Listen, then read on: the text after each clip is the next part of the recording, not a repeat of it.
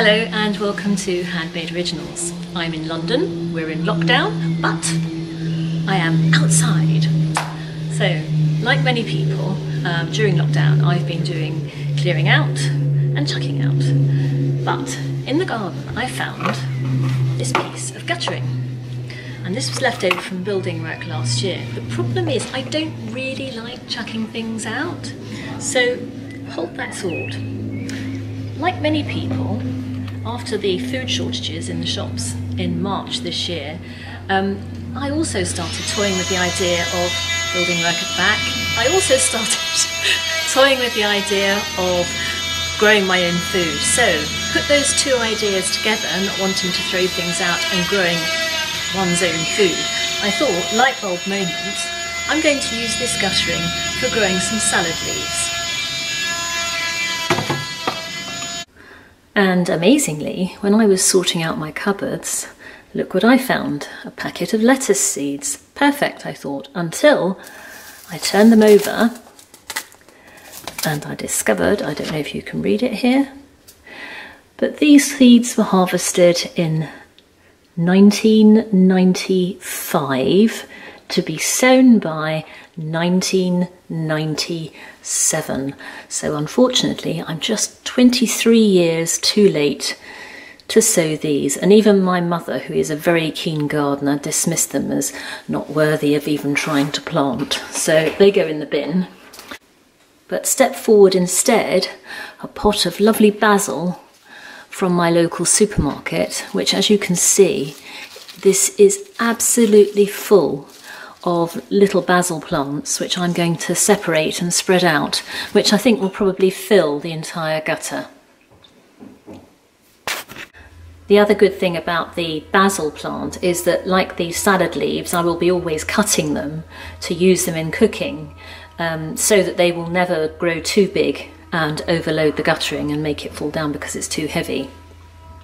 Right, so let's put this guttering together. Guttering is a bit like Lego. It's really easy and quite good fun actually. Comes in all shapes and sizes. On the end of each piece of guttering you'll want what's called a stop end. That's a stop end. There are two different types. There's internal and external. An internal one sits kind of inside the guttering like that, and the external one, which is what this is, comes with a clip, which is this, which I think is stronger and more watertight if you're using it for water. So this is the one I've gone for, and actually this is the one which is much more frequently used. I think the easiest way to put it together is put the rubber inside first, although frankly if you're filling it with soil you don't really need the rubber, but let's just do it. Then you put the clip on so that it's almost on, just, you can see it's sitting proud of it both sides like that. And then you can, if you squeeze the guttering, you can place it inside like that, hold it firmly down, and then push and push. And then it is securely held on the end. And now we can fill it with soil. Guttering comes in all shapes and sizes, and here is an alternative profile for a stop end.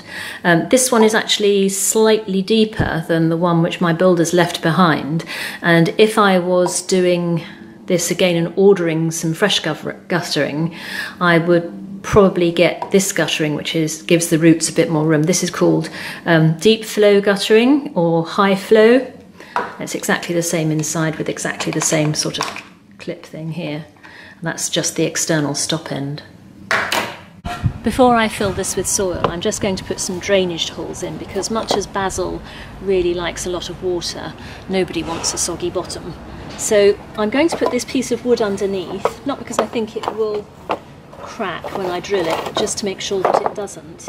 I'm doing this in June, so it's nice and warm, this plastic, but if it was cold in winter and you were doing this, plastic gets much more brittle in the cold, so this is probably a good idea to put under in any event, just to be on the safe side.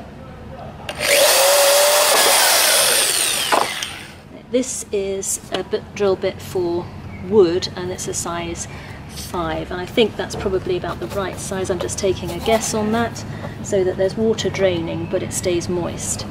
Right, I'm now going to show you how this clips onto the brackets which are already fixed onto the fence.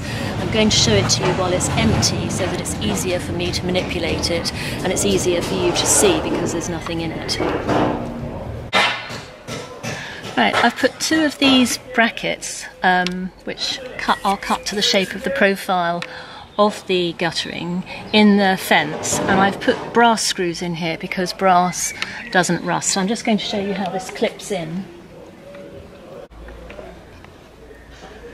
So this is how you fit the guttering in. You push it so that it's under that back lip.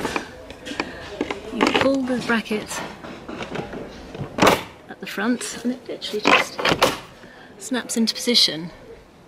And then if you want to move it one way or the other, you can push it along backwards and forwards like that. Now I'm going to take this out so that I can fill it with soil, and the next time you see it, it will be loaded with soil, filled with basil and looking lovely. And finally, here it is, my gutter garden, finished, all planted, my basil. It's a bit falling over at the moment, but only because I've just planted it. It will perk up in a couple of hours. And there we have it. For anyone who wants to grow anything, you don't need a garden, you just need a fence, or you could even put it on a wall, I guess.